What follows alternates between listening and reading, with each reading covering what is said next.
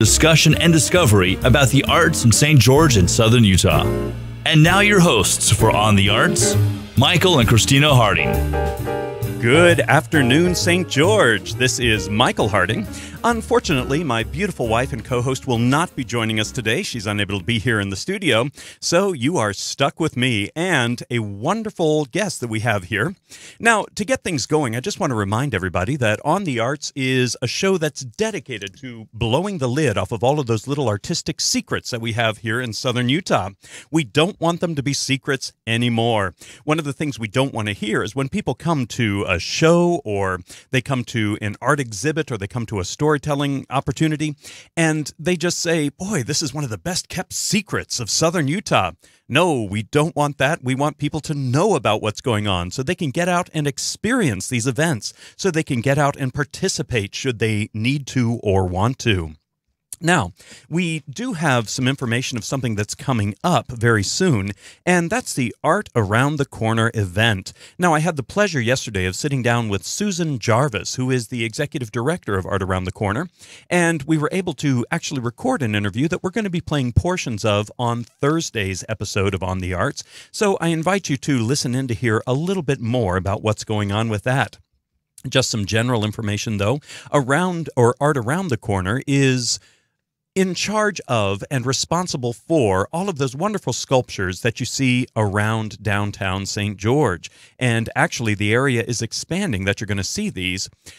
Now, a perfect example of these sculptures is something that I have brought up many times before on this show, and even when we had Mayor Pike as a guest on here, I brought it up, and that is the large arachnid that is downtown, right in the middle of St. George.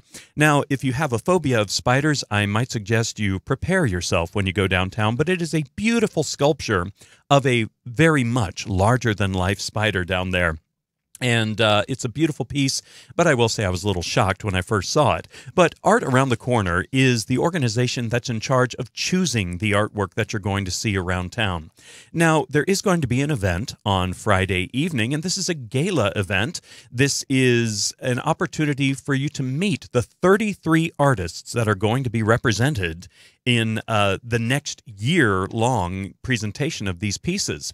Now, this is going to take place at the Hilton downtown, and we want you to know that you are able to actually attend. This isn't just a hoity-toity group, which I actually spoke to Susan Jarvis about. We talked about the misconception of a lot of these events. A lot of people think, oh, this is out of my elite range, if you will. No, this art is for everyone, and we hope you'll take the opportunity to come meet these artists. You can visit aacstgeorge@gmail.com to give them your information.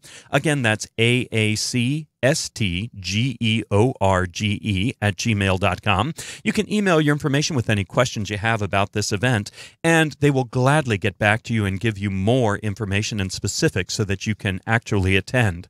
A lot of the art pieces that are going to be displayed are for sale. A lot of people think, oh, I don't have those thousands of dollars sitting around to buy these pieces. Now, yes, we do have some pieces that are going to be expensive, but we also have pieces for all price ranges, and these artists love to share their work. They love to get to know the people that they are creating ultimately for here in Southern Utah. So please do take an opportunity to find out more about that. Now, I mentioned that we have a wonderful guest in the studio, and one of the wonderful things about this show is that I get to meet people whose names I have heard for quite a while through various channels, but I actually get to know the people, and that's what this show is about. We get to know the artists behind the art that you actually see. Now, to segue in sloppily to our guest, who is looking at me, I'm not quite sure how to read the look, but if you do want to check out that look, by the way, check us out on Facebook at Radio St. George. That's radio space ST space George, and you can see a live broadcast of this show. We'll also be archived on that page. You can also check us out at On the Arts on Facebook. And we are streaming live on YouTube, and that will be archived as well. So just type in On the Arts with Michael and Christina Harding, and you'll see a wide variety of interviews with musicians and artists and writers and all sorts of folks on the show. Now, that takes me to my sloppy segue. And bear with me on this. My wife often makes fun of me because of my rambling nature in this monologue, but I promise you it takes me where we need to go. And rambling is actually quite an appropriate word for some of the things we're going to be talking about today. Anyhow, I had the pleasure of working in Las Vegas on a show called Tournament of Kings at the Excalibur Casino. And I'll tell you, it was a great learning experience for me on many, many levels. First of all, it's what I call fast food theater. Now, it's a delightful show. It's something you can take your family to. But the reason I call it that is that there is no official stage manager. There was no sign-in form, and I wasn't used to that, having been a professional actor. I was used to showing up, signing in, the stage manager knew I was there, and then I would deal with the makeup artist who would come and help me, the costume folks would be there to help me, and everything would be very organized. Well, in this particular show, with this particular group, you just showed up, you put on your costume, you put on your makeup, you put on your microphone, and you walked out when it was time to start. And you hoped that the lighting spot operator was there to pick you up. You hoped that the sound man was there on the board ready to pick you up. And I have to say, sometimes they were not. So I learned to improvise. I learned to be out there and perform and entertain in front of a group of 1,000 people and just tell a story and to entertain. And that was one of the greatest learning experiences as an artist I've ever had, being able to listen to an audience and without a script necessarily, just get out and talk to and listen to. Well, there were a lot of dancers in this show, it being the Tournament of Kings, being the King Arthur story, if you will. And we had a lot of young ladies who would dance around. And I made the mistake during one of the shows of saying, is it fun to be a showgirl? And the reaction I got was pretty severe, and I didn't understand it at the time, but they were clear about the fact that they were not showgirls, they were dancers. And they were very, very adamant about that, and started to tell me the difference between a showgirl and a dancer. And that got me thinking about how titles are extremely important, how we as artists define ourselves. For example, I mentioned before that I used to play the violin. My father came to a concert that I was performing in, and he came up to me and my teacher, and he said to my teacher, "Thank you for helping him play the fiddle so well." And I will never forget the look on my teacher's face, Mr. Faulkner, when it just fell, and he said to my father, "Well, I don't teach fiddle playing. I teach violin playing and a very specific type of classical playing." And my father said, "Oh, I'm very sorry." Well, things like that have always fascinated me. And as I look at people's biographies, I've started to become very sensitive to the fact that they don't necessarily just call themselves writers. They are authors of a specific genre. A lot of times you don't have just a singer. They are singers of a specific genre. And our guest in the studio today has an absolutely fascinating resume and a fascinating history that I can't wait to talk about. But one of the titles that our guest has is folklorist. And I'm fascinated to find out a little bit more about this. Our guest in the studio today is Mr. Hal Cannon. Thank you for joining here. Great to be here. That's it. Now, Mr. Cannon, I mentioned that. May I call you Mr. Cannon or Hal? Or Hal. Hal, fantastic. I've mentioned that you are a folklorist amongst other titles of songwriter, musician, and radio producer. What is a folklorist? Well, first and foremost, I'm a showgirl. A showgirl? Yeah. Excellent. Well, we'll have some conversations. I'll bring in some of my friends. And, A folklorist. Well, it's first of all, I guess it started for me when I was very interested in folk music and sort of the art of everyday people at a very early age. It just resonated with me, old-time fiddle music and folk songs and quilts and, all that kind of stuff that's sort of homemade things that aren't pretentious in any way. You don't go to college to learn them. And I became very interested in that and started pursuing skills in that area. And then it happened that it was the bicentennial of our nation, 1976, and the National Endowment for the Arts started funding positions to be state folklorists, state folk arts coordinators. And I've been doing all of this work and helped write the grant and got the job as the first state folklorist of Utah. So for many years, I put on my tax form that I was a folklorist, and I knew that the IRS would never audit me because they wouldn't know what a folklorist was. Right. And I sort of like that, that you're part of an occupation that, what does a folklorist do? But anyway, I guess we study and celebrate the expression, the everyday artistic expression of ethnic groups, of people who play music. We started an event out in Elko, Nevada called the National Cowboy Poetry Gathering. And before we started that, people didn't think that cowboys could be poets, but we sort of proved that wrong. Gotcha. And that's a gathering that happens every year. Am I correct on that? Yeah, we just celebrated the 35th National Cowboy Poetry Gathering.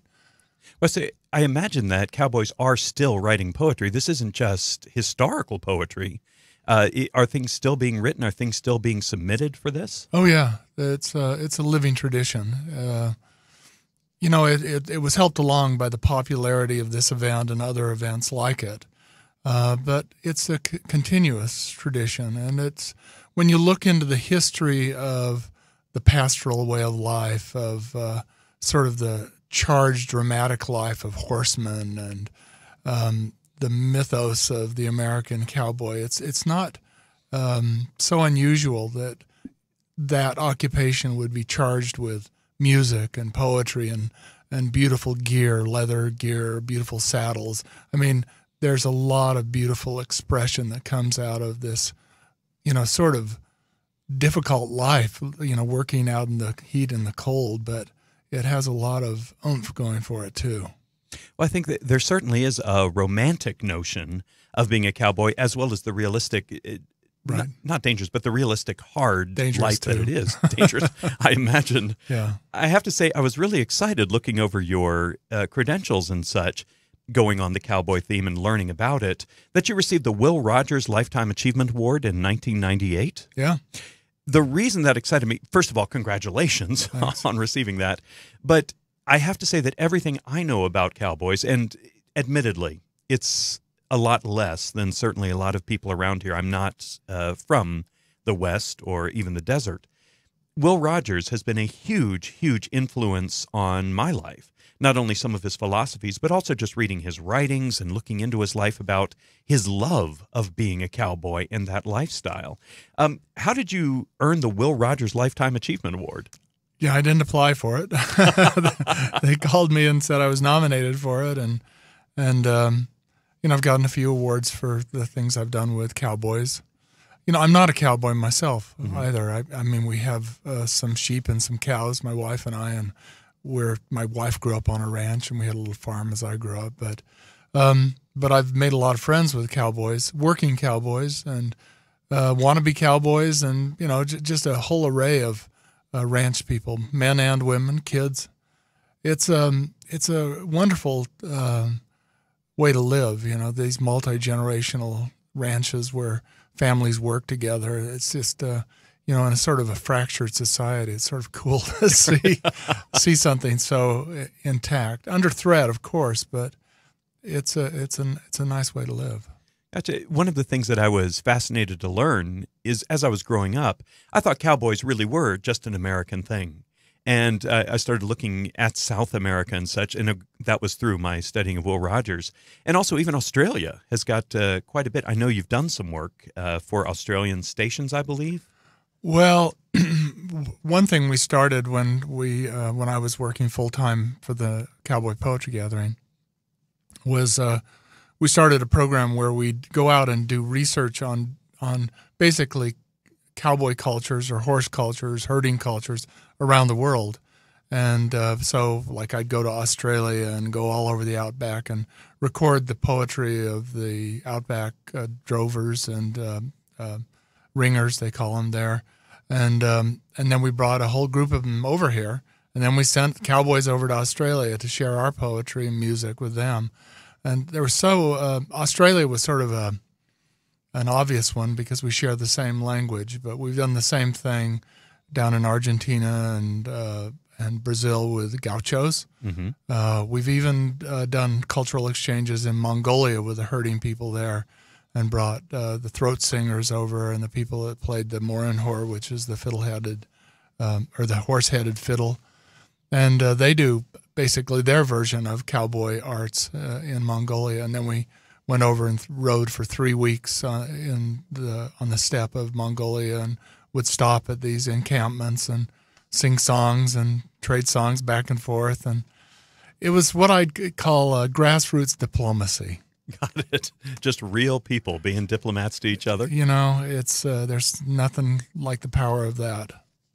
Well, I've noticed that you went to University of Utah, Yep. of course, here in 1970. So you certainly do have ties to Utah a good portion of your life, I believe. Yeah, I'm a fourth-generation Utahn. Got it. But you also went to the East Coast, to the Rhode Island School of Design? Yes. For your master's. What took you out there? Heartbreak. Your life is more and more of a cowboy life. Well, I'd broken up with my first love, and I actually went to Northwestern in Chicago and couldn't take that, so I dropped out of there, and then went to Rhode Island and moved in with my best friend from Salt Lake and some other people into an apartment, and I just couldn't come back to Salt Lake. And then I applied to Rhode Island School of Design, and it turned out to be a great experience. I ended up getting a master's degree in filmmaking there. Mm-hmm. And it was a great school. It's the oldest art school in America and one of the largest, or the largest.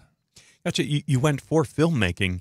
Yeah. It's interesting to me that, for lack of a better term, a cowboy went to the eastern states to get a degree in filmmaking. So I'm assuming to make films about the West and cowboys and such. You know, I didn't know you could get a degree in folklore. That was sort of stupid of me, but you can really get a PhD. But I got a bachelor's degree in journalism, and then a master's degree in filmmaking.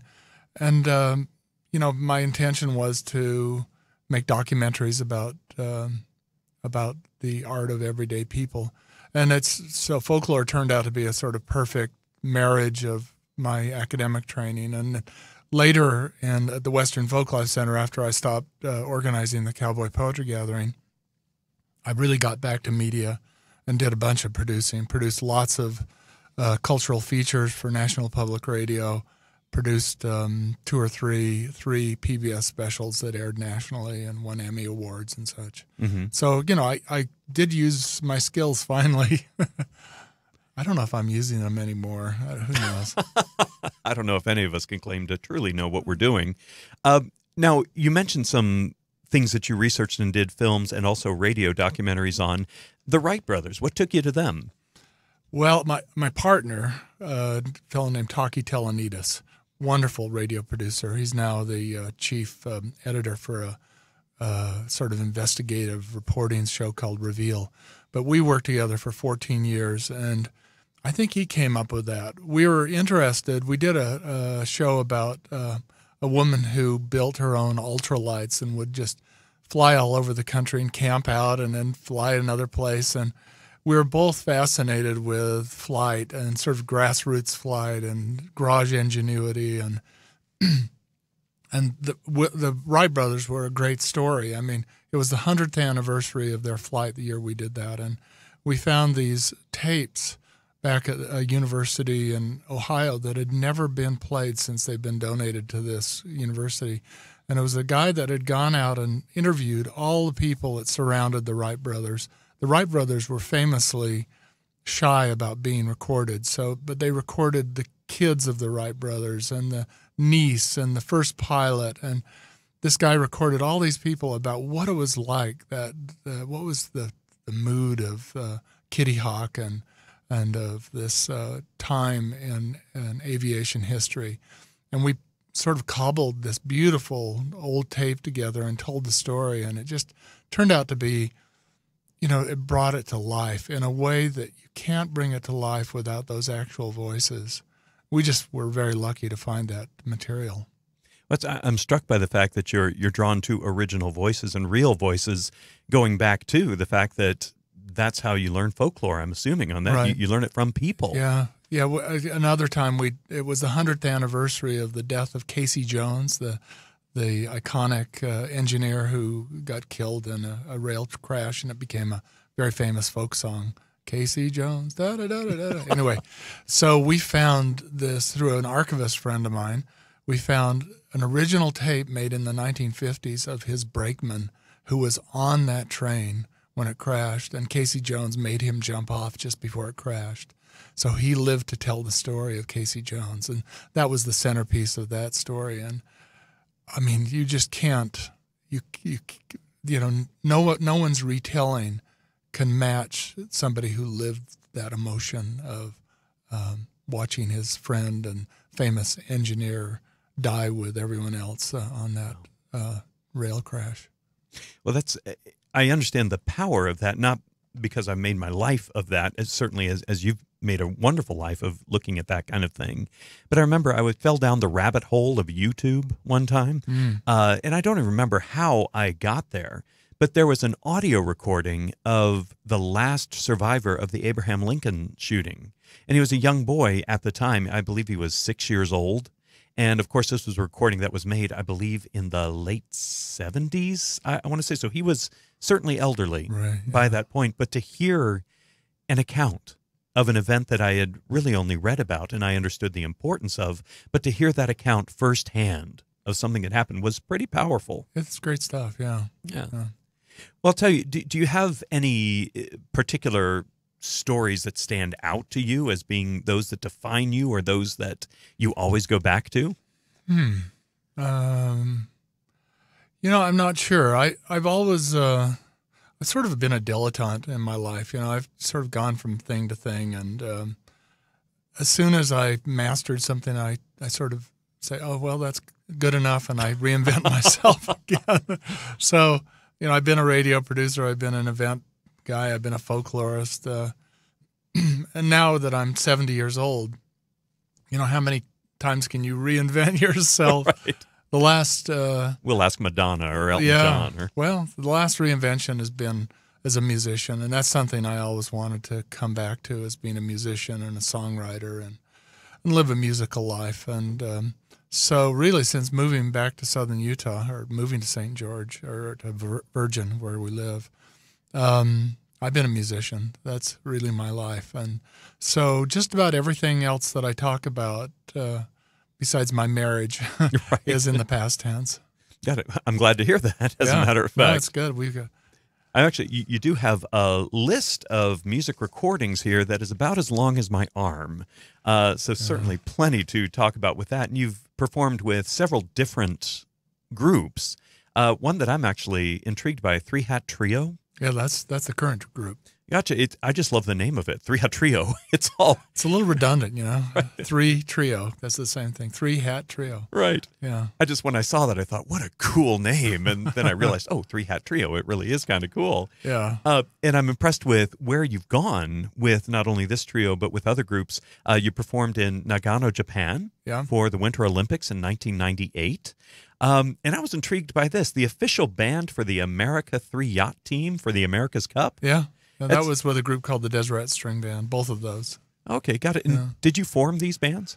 Yeah, pretty much. The Deseret String Band was a group that played really old-time music, and what our goal was is to sound as scratchy as like 1925 recordings. We just wanted to capture that sound of music sort of before everything got a little bit slick with radio and with phonographs. And so we played this old-time music, and we played a lot of Utah pioneer music, and we played a lot of sort of pioneer music from the West. And so the guy who won the America's Cup was very interested in old-time cowboy stuff. In fact, he's built this old Western town.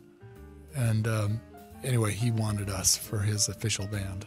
Got it. Well, I'll tell you, I can't wait to hear more about this and also hear more about your other musical ventures and more about you. Thank you, Hal Cannon, for being a guest here on the show. And we will be right back after this news and weather break.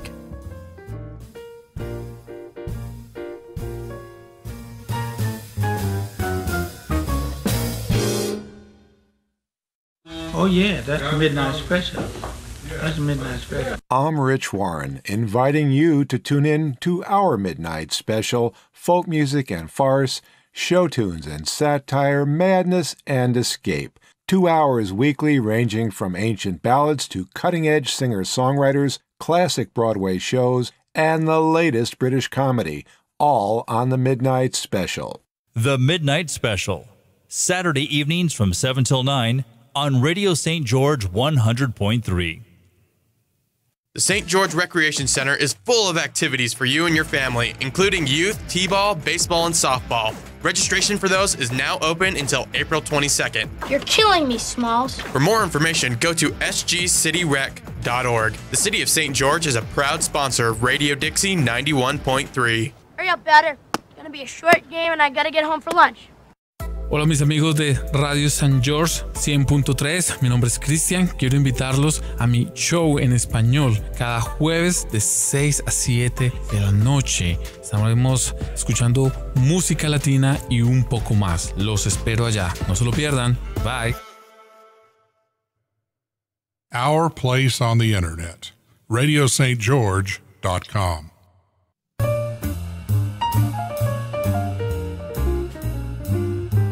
Welcome back to Radio St. George 100.3 with On the Arts. And now your hosts, Michael and Christina Harding.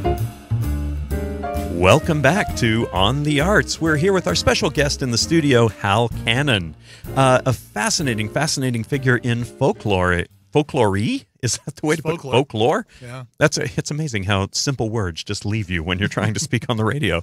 But a fascinating person, a musician, a songwriter, a radio producer, a folklorist, a word that I've fallen in love with, as a matter of fact. And just a fascinating dedication to the stories that are told by real people and how do you express them. We were talking a little bit about your musical ventures and how you've taken some things overseas to Japan for the Winter Olympics, and you were also how did they put it here? The band of choice, no, the official band for the America 3 yacht team and such. How did you get picked up by them again? Well, we were playing at a big art opening up in Cody, Wyoming, of Remington paintings, and we met this guy who was more interested in the music we were playing than he was in the social scene, and it turned out he was a super wealthy guy who had donated paintings to this exhibit. And he, a few months later, he invited us to fly back to Cape Cod to play at a big party he was having. And then he would fly us back every once in a while, and we just sort of became his house band, basically, for big events. And then when he won the Maxi Yacht competition, then went into the America's Cup and wanted us to play at that as well.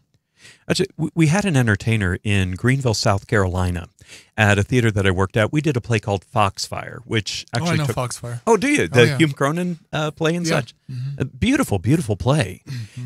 And what I loved about it is it lent itself to some pre-show entertainment from a gentleman who I would call a folklorist. Now, I didn't know the word at the time, but he could play pretty much any object and turn it into an instrument. Of course, you hear people playing the spoons and things of that sort, but he was a dynamic entertainer. I mentioned earlier Madonna and Elton John redefining themselves. What was nice about him is he wasn't redefining anything. He was just doing what he'd always done, and he loved it, and he was very entertaining. I have to ask you, you are a musician. How many things, and I'm going to refrain from saying instruments, how many things do you play? You know, I sort of play a bunch of instruments. I don't play the fiddle or the violin, Right. but I play, pretty much in any other folk instrument, concertinas and accordions and banjos and mandolins and guitars, and I'm not a rhythm player particularly, but in my current group I play guitar and banjo. That's all I play. That's right. Do you ever make your own instruments? We, our group made these fanciful instruments out of whatever we wanted to for a photo shoot and a video shoot one time, and that's the only time. And I made this great banjo out of a horse halter and a bunch of wool from my sheep and some rake and a bunch of things. That was fun. I'll tell you, the reason I ask, I have a friend named George Walker. I don't believe he's listening right now. He lives in California. I don't know if we reach California. Well, he can look on Facebook if he'd like. But you remind me a lot of him. Or he reminds me of you, I should say. And one of my favorite things that he did, and he would just do interesting things all the time just to fill his time, he made cigar box banjos. Oh, there's some really good ones. He was really good at this. Yeah. When we heard about it, we thought he was, George is doing another project. Oh, great. But this thing sounded fantastic. Yeah, they can sound great. Yeah, I've never had one, but I've known people who have had them. Yeah. Got it. I've noticed as well that you've released recordings of not only existing songs, but original music. Yeah. In fact, this group that I'm in currently, the Three Hat Trio, just about everything we do is original songs that I write, or my co-band member Greg Istock writes a lot of stuff as well. One of the things that I imagine is fascinating about being a folklorist is hearing people tell their stories. And, of course, there are songs written about their stories, and a lot of people have written about Casey Jones, for example, and things like that. The music that you write, do you take stories that people have told you? Do you take your own personal experiences? How do you make it, your music? Well, you can write about anything, of course, and the best things that you generally write about are things that you know. Writing teachers will tell you that, and they tell their students that. So when we got together as the Three Hat Trio, we decided that we really wanted to be an original. We wanted to make original music. We wanted it to sound different than anything else. We wanted it to be about things we knew about, and we're very much inspired by the desert landscape. We live near Zion National Park, and we get up, we live with it daily, and so we play this music that's sort of quite vast and unencumbered, and it's got complexity, and yet it's got a lot of space in it too. And so that's our sound. And so there's two parts to writing songs. There's the music part and the arrangements and how you sound, and that's quite unique with the Three Hat Trio. But then we write songs that are about local happenings. They can be really simple. It can be a little love story, or it can be a song about a windstorm, or we have a song called Dust Devil, and it's sort of a philosophical song, but it's about dust devils. Got it. Yeah.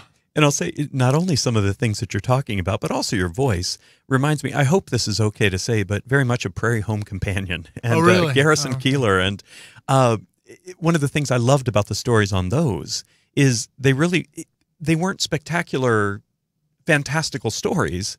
I would listen to a man who was fond of his secretary named Maddie. And there wasn't anything lecherous or anything like that. It was just she really influenced him because he really respected her, and she kept him centered. I will never forget this story, and it wasn't dragons or anything. Totally dramatic, yeah. Yeah. But it had a depth to it, yeah. I know. I like those kinds of stories. I like I like both kind. I like to be sort of on the edge of my seat as well.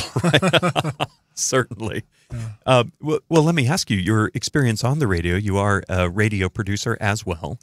I was. I haven't done it for a long time, but for years I produced features for NPR. We did a series, the first one we did was for a show called The Savvy Traveler, which was PRI, and we do a cultural feature every week called The Open Road, where we just sort of go someplace, and it could be about craps dealers in Las Vegas, or it could be about a bird refuge in Alaska, or going to a hula dancing class in Hawaii. And we traveled all over and did these features. And then after that, we did something called Folk Economy for the show Marketplace. And then we started doing something for Weekend Edition Sunday, the Sunday morning news show that was called What's in a Song. And I love that. That was, we would take one song and sort of go into the story behind the song. So we'd talk to the songwriter or somebody who the song meant a lot about, and it would sort of go between music and a story. And what I found it would do in 3 to 5 minutes is really open up a song. You felt at the end of it, if we did our job right, that you'd heard the song, but also there was you'd been privy to some deep meaning to what the song was about. Well, I mentioned earlier Deborah 3D, who actually introduced my wife and I to you for this show. And I used to do a project with her, the New American Playwright Project at the Utah Shakespeare Festival. She submitted several things, and now the Words Cubed. But she wrote a play about Joe Hill, a figure with the unions and such. That, yeah. Quite a fun play to do. And the reason I bring that up is because there were a lot of songs in it. And, of course, Joe Hill was known as someone who would take existing songs and he would change the lyrics a bit for his political purposes or for the union purposes. And I will never forget the rehearsal. We had Jerry Rapier directed from Plan B Theater up north.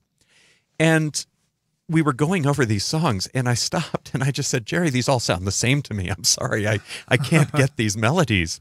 And he gave me some great advice on that. He was like, stop trying to learn the melodies and learn the message. And then the melodies will come. Even though these were rewritings of these songs by Joe Hill. Parodies. I remember there was Nearer My Job to Thee instead of Nearer My God to Thee. And there was even one about Casey Jones where he was talking about somebody who blindly worked with no idea of what was coming down the tracks, I believe was the gist. Yeah.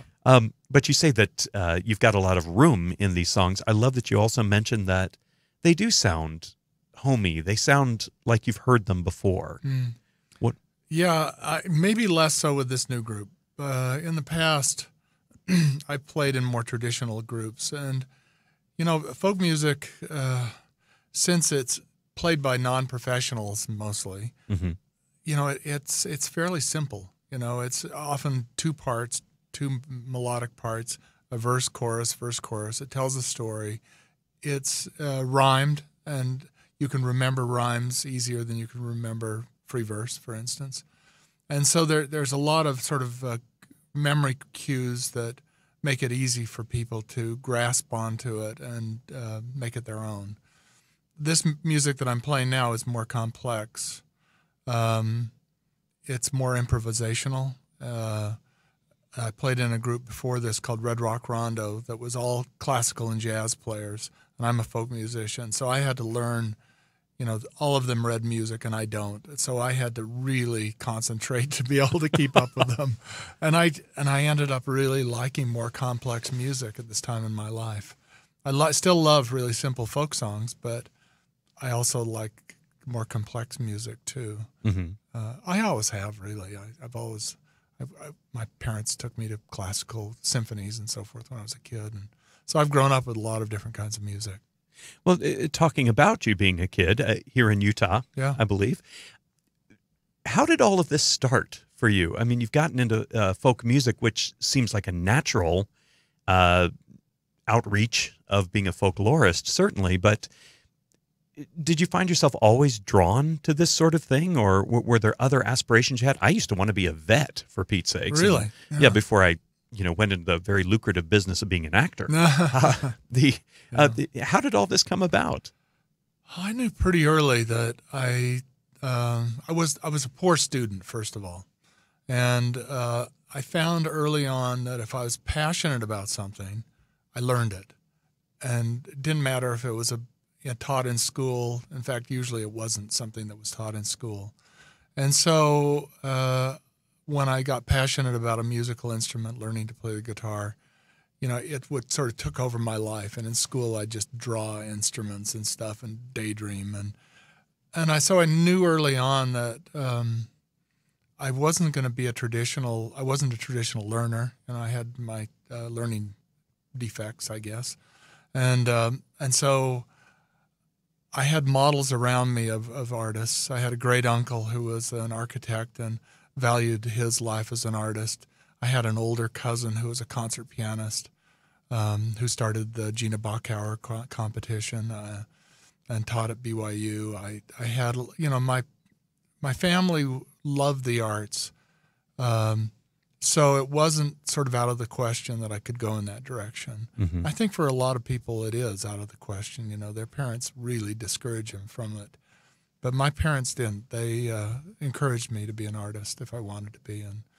And I've been lucky. Really every step of the way, I had no idea when I went in a certain direction if I could make a living doing it. And luckily, I'm entrepreneurial enough that sort of all of my passions yielded something that could, put food on the table.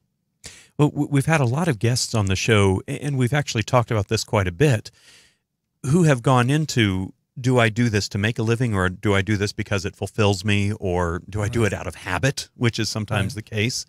And we often address is it a living or is it a life? That rather cliche way of putting it. Mm-hmm.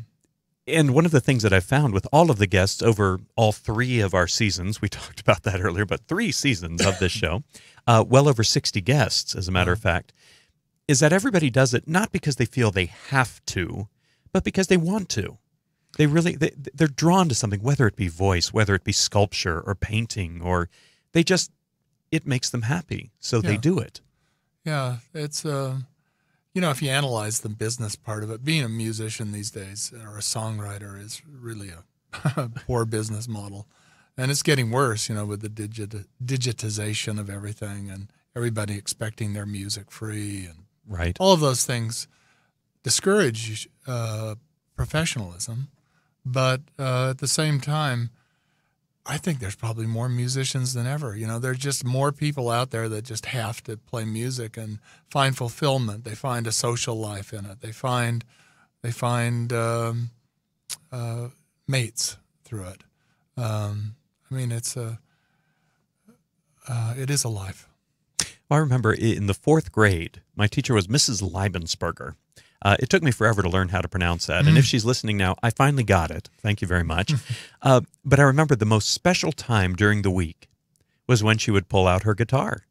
And I remember that to this day. We would be all excited. And we had the television shows of the time. We had 3-2-1 Contact and all these shows. I can't even remember what they were called. And we had the technology. The Apple II computer had just come out. And, we could do basic. We could make a line go across the computer. And that was great. But it always came back to that time on Friday afternoons, and we knew it was coming, when she would pull out that guitar, and I can even remember the songs that she sang.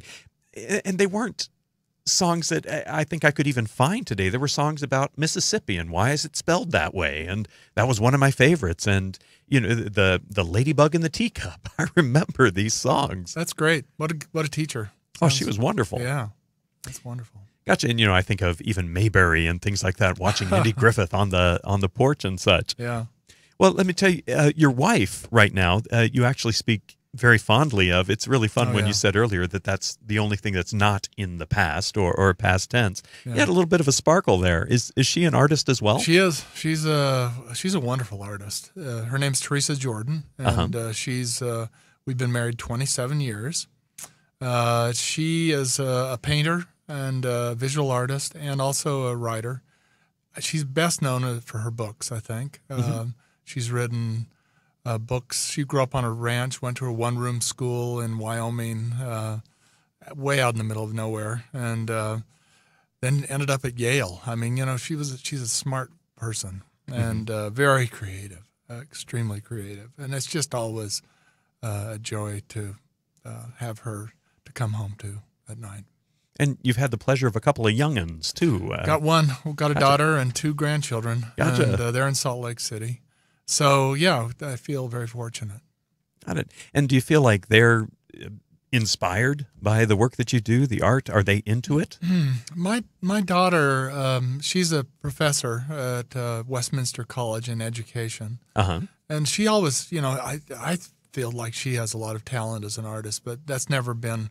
she really likes to serve people and to teach and to, she's also got a great academic mind, writes great papers, and is well respected in her field. And her partner is a really brilliant marketing guy, the kind of person that understands the statistics of people. And so, when you even think that you want a new down sleeping bag, now the next day you turn on Facebook and it shows you all these ads for anyway, he's figured that out. It's called artificial intelligence. Oh my gosh. Anyway, the actuarial intelligence. I know, it's scary. My gosh. So you have definitely roots here and such. Yeah. And you went to Rhode Island and Europe. Do you have a place that you're yearning to go to find out more? Oddly enough, I just wake up in the morning and look around where I live and just say, wait, it just does not get better than this. Our band is traveling quite a bit. We're headed back to, for the third time, to Scotland and England and Wales. We've never played in Wales before, so that should be fun. We're playing in the Highlands of Scotland in September. That should be great. And then last year we toured in Netherlands, Sweden, and Denmark, and we're going back to the Netherlands, and we have actually two tours lined up for the Netherlands. And it's really I love traveling around in Europe, and I love the European audiences. They grow up learning to listen, and Right. and it's just a great learning or listening audience. So we feel very fortunate that we have agents in England and in Amsterdam that book us and get us over there. We're actually much better known in Europe than we are here. Which I think is so great. We talk about down-home stories and folklore and such, and you think, oh, it's such a small provincial thing, but it really does connect us all. Yeah, and there's a lot of people in around the world who love sort of interesting and creative experiences from the U.S. And America's always had sort of a creative thing going, and I think people love that we're trying to do something a little different in the Americana field that's about the desert rather than about the hills of Appalachia, for instance, or Right. something they've heard before. And would that be more the bluegrass kind of stuff? Yeah, but Americana, we're trying to make a statement about where we live, and people haven't heard that. Right. Well, have you ever found that even domestically rather than abroad, are there misconceptions about cowboys or the stereotypes, if you will? Oh, there's misconceptions and stereotypes about everything, as you know. I mean, it's hard not to oversimplify things. I mean, I like a simple message as much as anyone else. But for instance, when we started the Cowboy Poetry Gathering, there were so many people that just could not accept the fact that cowboys could be articulate, that cowboys could be thoughtful, that cowboys could be feeling, and so it was wonderful in some respects. We got to prove people wrong, but we also got to open a world. I mean, wherever there's stereotypes, there's an opportunity to open up a new world. So I don't really begrudge people for stereotypes. We all do it, but as long as we're open-hearted. That's, I guess, where, that's sort of the litmus test for me. Well, that's with the Cowboy Poetry Gathering.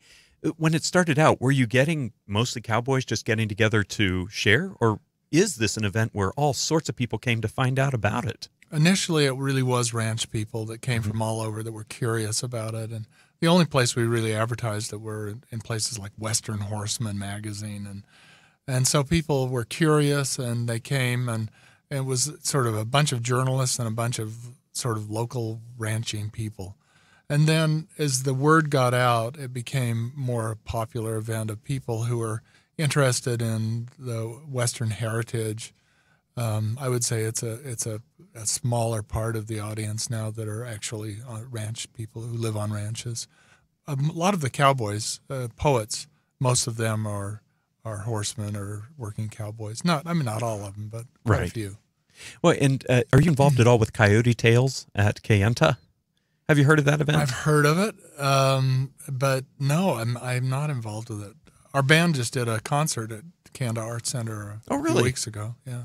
I'm actually rather embarrassed. I should have known about that and advertised it. That was a lot of fun. We've played there twice now. Got it. And yeah, I'm looking for. I just love the productions that are done out there. I'm really looking forward to this Hank Williams show in May that Mr. Chris Whiteside is doing. Right, and I understand he's done that show before. I think with the Neil Simon Festival, and it was actually quite popular, I believe. I'm looking forward to hearing it and seeing it. So would you say Hank Williams, are there any other particular influences for you? Oh, I listen to a lot of old music, but I listen probably to more new music. There's a singer-songwriter that we actually had at Canta about a couple months ago named Tom Russell. He has a new album out. Love that. Tim O'Brien is another guy. He just recorded one of my songs. I really like his music. Mandolin Orange. I Draw Slow. I could go on. Well, I'll tell you, Hal Cannon, thank you so much for being a guest on the show. As is always the case, we run out of time just as we start. You made it go fast. Just remember, I'm a showgirl, okay? First and foremost. Hal Cannon, showgirl. Thank you. And I do hope that our listeners will continue to seek out work by Hal Cannon. And as well, we'll hopefully have him back on the show if he agrees to that. Maybe even his wife. We'll get to know some other artists. Thank you for listening Tuesdays and Thursdays at 4 p.m. on The Arts. And until you hear from us again, we hope you keep your focus on the arts.